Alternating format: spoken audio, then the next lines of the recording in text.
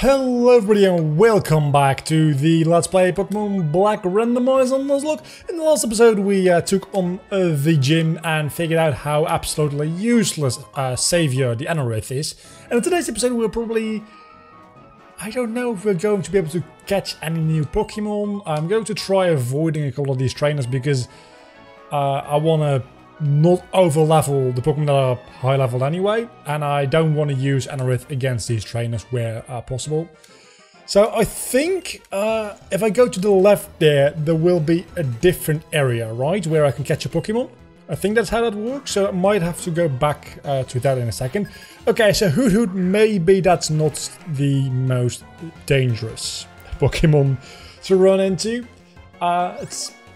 That's good, that's all good. I don't know what level the upcoming gym leader is going to be, but I assume it's not going to be that much higher, because everything that happens between the last gym and the next gym is three rival battles, because I kind of see Anne as a third rival. So there's 3 rival battles and then you just go into the next gym. So I don't think the levels will be that much higher, all things considered, which means that, oh, no. These guys are so freaking annoying. Okay, I kind of walked into that one, I'm gonna be honest. Luckily, okay, it's a Pupitar. I was gonna say, luckily these guys only have 1 Pokemon each so far. And if I'm looking at like the Pokemon levels on facing, I am a little bit over leveled, because even my weakest Pokemon being Anorith is up there in levels, because this is level 19 and my Pokemon is level 20 and 25 and like 28 I believe, so that's a little bit overpowered. I'm going to try and probably like either after the upcoming gym or the gym after that, the levels will balance out a little bit, because I won't require using the overlevel Pokemon because I have better team balance. I'll have some grinding to do where I can just skip out on grinding certain Pokemon because they are already high level. And I think it'll, within like a couple of episodes, balance out to the point where it'll actually be a proper team once again. Rather than just Shears and, well, Ra is getting up there as well, and then Anorith just lagging behind a little bit. When Anorith evolves, it's going to be very useful for the time being. It's very fragile. So I think this is, yeah, the Desert Resort. And I think actually, maybe... How do we want to go through that? I think we do. But only after catching whatever we encounter here, which will be... a Lopard. I don't know how to pronounce that, but... That is, I mean, it's not bad. It's not great, I don't think. But it's not bad by any means. At least we've got a little bit of Dark type going on, right? Can deal with Psychic. Oh my god, that does a lot of damage. And I have to switch out because otherwise Ra dies. But that only leaves me with 1 chance to catch this thing, because the Sandstorm is going to damage it. Okay, so we might not be able to capture this one. Gonna be honest. There's a real possibility that this just dies? I don't know actually, that didn't do a lot of damage. So let's throw a Great Ball at it and hope it sticks. That's pretty much all I can do. It's 1. Okay, it's just 1. That's not good. I don't have a nickname for this thing yet, I'm thinking about nicknames. Okay, I think it might be able to live 1 more hit there. It might be able to. Hopefully we won't find out. Okay, so we caught it. I don't have a nickname for it though. Let me think for a quick moment. And I'll be right back. The cruel Pokemon. I mean, if you were like a dog, I would call you Cruella because you're a cruel Pokemon, and dogs, Dalmatians, 101 Dalmatians, that whole thing, but yeah, that doesn't work because you're a cat. So I'm gonna go with Dusk for a name, and let me explain why. Because it's a cat, and cats are usually fairly active during nighttime hours. And Night just didn't seem like a really good name. Not that Dusk is a particularly good name, but it's better than Night. And it's also a dark type, so like Dusk kind of works with that as well. So Dusk it is. So this is going to be a double battle. Or it's not. That's the second time that's happened so far in this series. So I think this is a different area where I can catch yet another Pokemon, right? Okay, so it's got the same name. Is this a pinwheel claws kind of thing? Because I did literally go through a gate in order to get to this place. So I don't know if I can catch any Pokemon in here. I'm gonna go assume that I can't. And even if I could, I don't particularly care about Galvantula. It would be nice, but we already have a bug Pokemon, and an electric type would be nice, I suppose. But I'm gonna go assume that I can't get away. That I can't catch a Pokemon here. I'm not entirely sure if I just wasted an encounter, but I can also find like the desert ruins here, right? I think, maybe, possibly, hopefully, maybe not yet. Maybe they'll only appear later in the game. No, they're definitely here. I mean, I guess the catch list technically is different because there are static Pokemon here. What are the Nuzlocke rules for static Pokemon? I don't know. I'm not going to catch them. I'm going to go into the Relic Castle, which eventually would be able to get me like level 60 Pokemon. If I go through here with Repels, I'm not going to do that. Octillery! You were quite a bitch in my last playthrough. Facing Octillery, so I'm going to capture this thing. I just don't know how yet. Because it's going to be quite a bitch. But once I capture it, it's going to be great. And I know exactly what I'm going to call you. I could just call you a bitch because you were a bit of a bitch. I think this is neutral, possibly. I don't know what its typing is. Is it dark type or poison type? No, it's just pure water type. It feels like for some reason Octillery should be either poison or dark. I don't know why. But it just feels like it. So, as long as I don't land a critical hit, you can take another Fury Cutter because it's going to be double in power. I don't know if Fury Cutter even can land the critical hits, to be honest. I think it'd be a little bit overpowered if it could. So, let's catch this thing. Also, I think Octillery is has the wrong amount of limbs because I think it has 6. And you could say, well, I never... It's an octopus, which it's supposed to be, has 8 limbs, and squids have 6. And I think Octillery has 6, but it's got oct, like octopus, like octo, like 8. In the name, so that's a little bit of a mistake there. And because of that, and maybe I'm wrong here, but because of that I'm going to call it Squidward. Because Squidward... Funny story that, actually. Oh my god, that's my armrest just going down when I lean on it. I got a new chair, it's not a great one. Well, the chair itself is actually rather nice, it's just the armrests... They don't work properly. I taped them to the place, but if you put too much pressure on them, they do stuff. So Squidward is obviously a squid. Also, I don't think anybody ever really questioned the fact that Squidward was a squid because he's called Squidward. But in the Dutch dub of SpongeBob, he's called Octo. Literally, octo, like octopus. And that always bothered me, because he clearly has 4 legs and 2 arms, which is 6 limbs. And even as a kid, I was like, don't octopuses... Yes, even I was that kid.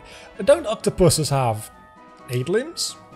Why does Octo, Squidward, only have 6. And in the original version of SpongeBob, the English version, is called Squidward, and that makes total sense. Also, if I have to go through another rival battle right now, I'm going to lose my shit. You're not gonna give me another rival battle, are you? Oh.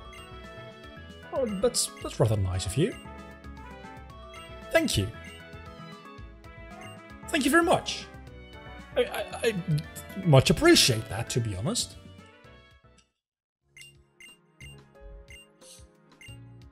So that is my my Squidward story, and that is why I called this thing Squidward, because it always bothered me that Squidward, Octo, didn't have a proper name. And then years later I figured out actually something just went wrong in translation there. And I think I know why. Because Squidward is a decent name. I mean, it's a little bit of a weird name, but it's a decent name. And Octo, it works as a name. It's not, again, a very good name, but it works as a name. And if you want to use the word squid in a name in the Dutch language, that wouldn't work, because literally translated as squid, we call it an inkfish. Which makes total sense, because it's a fish kind of thing, which produces ink. That's the logic behind it, pretty much, I think. But integrating that into a name wouldn't make much sense, because it's a word made up of 2 other words, and using only half of the name for squid would just involve either using the word ink or the word fish in a name, and that just wouldn't make a lot of sense. Also, I would very much like to use dusk right now. I can't though, because I didn't heal it up. So I do understand. And then what is the closest thing to a squid? It's an octopus. I can imagine that if and maybe the original creator does know about this. Maybe he does have inputs on like translations, and people explain to him like in this language this means this, and we have to like make this consideration. What do you think about it?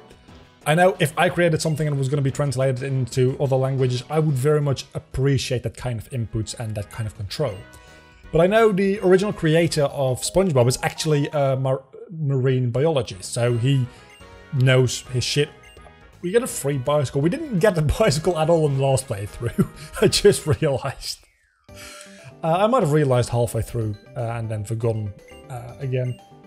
Anyway, so if he didn't know, I can imagine when he found out that they just named it after an octopus rather than a squid in the Dutch version. And I don't know about other languages, of course. If I were him and I was passionate about like sea life, and it probably would get rather annoyed by the fact that people think octopuses and squids are similar, because they probably aren't that similar if you actually know stuff about them, right? So I would probably be very annoyed with the name change if I didn't like give the green light on it. I probably would give the green light on it because I would understand, but I would want people to like check in with me. But maybe that's just my controlling nature. I don't know, frankly. So we're gonna go ahead and do the end fight, and I think after that, I don't know if we can capture any more Pokemon in this episode. I'm thinking maybe we can, maybe we can't, I don't know. I want to make a full team, because our team is actually not that bad so far. We've got Scizor, we've got Solrock, we've got Anorith. Okay, granted, that's not a great Pokemon. And then we have got Octillery, which is great for coverage. And then we've got Liepard, which is still... is it pronounced Liepard? I think it's pronounced Liepard. Liepard? Liepard? I don't know. Also, this always like... This like... Ferry wheel thing combined with Ant's theme. Ant's theme in general is fairly creepy, if you ask me. But for some reason with like... that on top of it, like that footage, it's just, it creeps me the frick out. And maybe that has something to do with, like, 5-6 years ago I wrote a creepypasta. Yes, I did. about N, and that got like 50,000 views, which was my most viewed video until top 10 Pokemon games, which now is at like 150,000 views, I believe. Compare that to my average videos, which get about 10 views. I know there's a lot of channels with like a lot of range as far as the most and least viewed videos go, but I think I might be somewhere like in the top in that category, because my most viewed video, I think I literally have videos on my channel with like 2 views, and my most viewed video has at least 150,000. It might be more, frankly. I'm gonna look this up right as we are playing through this. Let's go for another rock throw, I can take. So let's go to my YouTube channel and see what the view count. Did I miss? No, of course Raichu outspeeds me because it's a Raichu. I shouldn't get distracted. I did.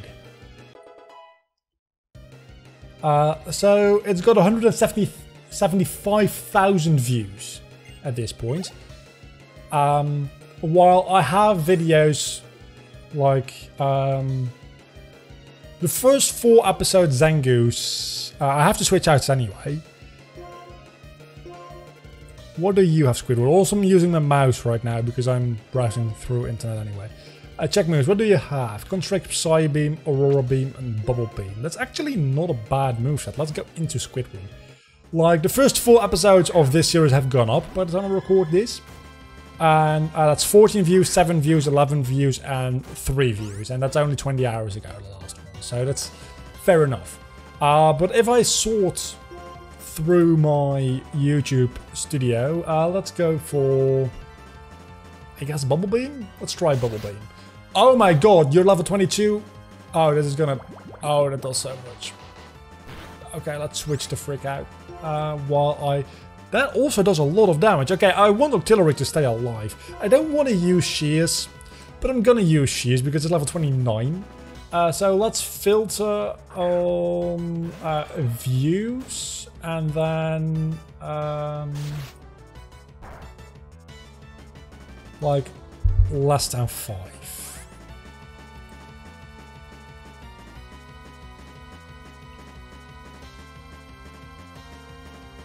And for some reason, it sorts a video with 11 views into that. Okay, maybe YouTube is a little bit broken.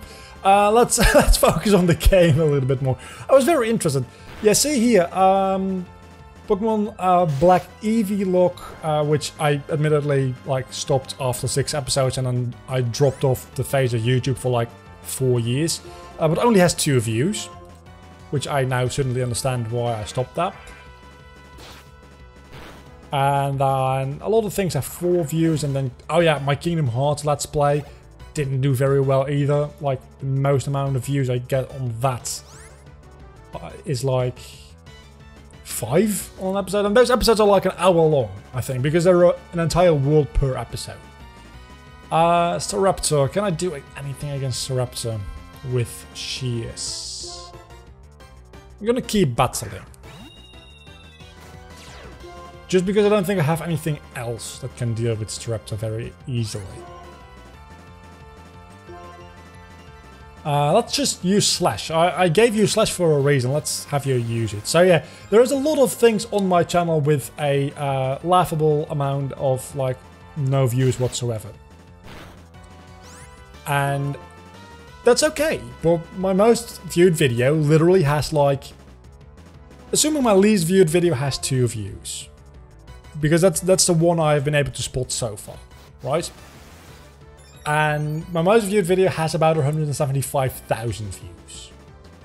That is 175,000 divided by 2 is about like 50, 30, it's about 83,000 times as many views between my most and least viewed video. I think I might have like, maybe not the record, but I am up there. I am very much up there as far as discrepancy between most and least viewed videos on my channel go, I think. And that's something, right? It's some accomplishment in my life. Okay, Blissey, Blissey, Blissey, Blissey, Blissey.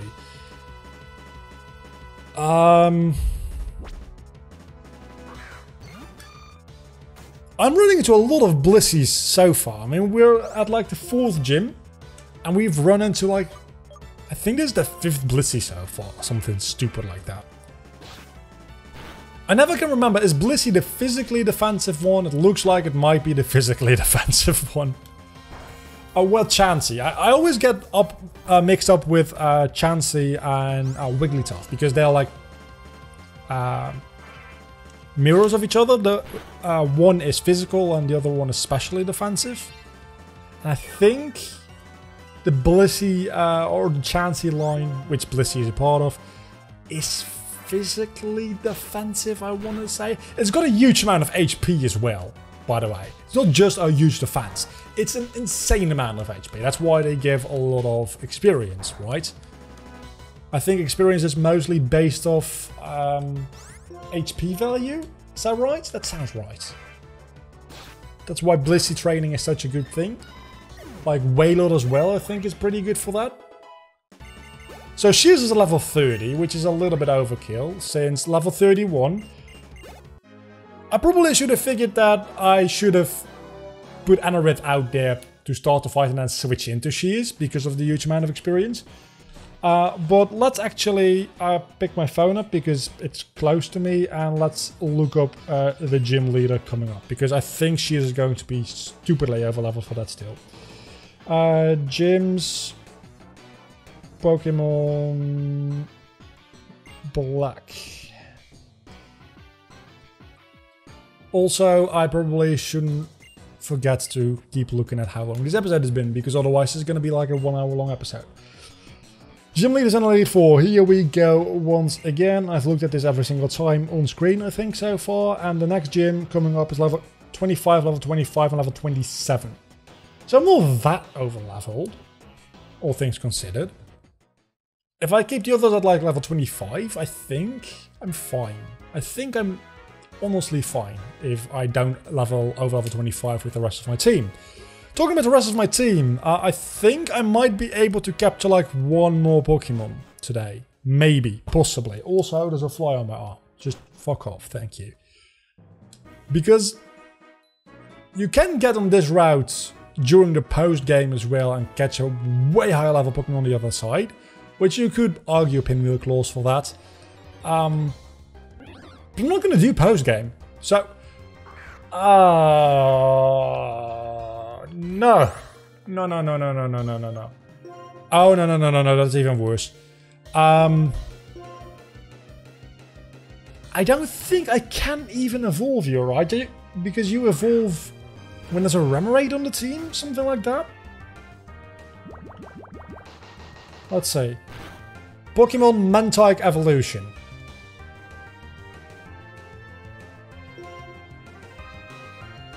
I love being able to just talk into your phone. I don't know why I do that more often. Or don't do that more often. This might kill it. And if it does, that's too bad. I already have a water type. And it evolves... Let's see... Where does it say how it evolves? Mantike is a dual type water flying baby Pokemon introduction. It evolves into Mantine when leveled up with a Remoraid in the party. Yeah, that was never gonna happen. There's no chance in hell that we would run into a Remoraid which we could actually capture. And if that thing was gonna stay a baby Pokemon for the entirety of... This could potentially be bad. Don't know what level Pokemon you have. 24. Okay. For a second there I thought it could be level 50. And I was very scared. Let's go into Shears, because unless you have something like Earthquake, you can't really do anything against me. Oh no, you have double kick. Oh no. Okay, so I can take that. I can very take that. Let's heal up. I keep forgetting I have healing items. I probably should use them. So I'm going to attempt catching another Pokemon, because if I can round out my team of 6 before the end of this episode and before going into the next gym, that would be wonderful. I would very much appreciate that opportunity. Metal Claw should do quite a lot of damage to you, right? I keep forgetting that rock and ground aren't the same damn type. Which is stupid, because that's a thing that... It's been instilled on my mind because they're very similar theme, of course. But in Generation 1, every ground type was also a rock type. So it's really difficult to distinguish what's super effective against rock and what's super effective against ground. And then you've also got like 3 rock types that aren't ground type but other types. Like Kabuto's and Ommanites are also water type. And then Aerodactyl is also flying type. And then you've got the Geodude line and... Actually no, Diglett is pure ground type, isn't it? And Dugtrio? So I'm just talking bullshit. Never mind, I'm just talking bullshit. Okay, so maybe I'm just stupid. I'm definitely just stupid. Don't listen to what I have to say. Don't listen to what I have to say. Also, I haven't thought of a common question of the day yet. Well, since we talked so much about SpongeBob, for one reason or another. No.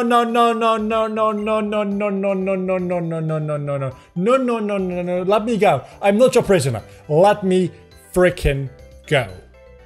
I don't want tutorials. I don't want musical theater. I don't care about your wannabe contests. I don't even care about real contests. No, I'm not gonna. No. Bad Bianca. You're not even called Bianca. You're called Kate. That's what the battle theme says anyway. Are you gonna force me to do one of these? You better not. Can I just not accept this? Please? I don't even want it in my bag. No. I don't want this. I suppose.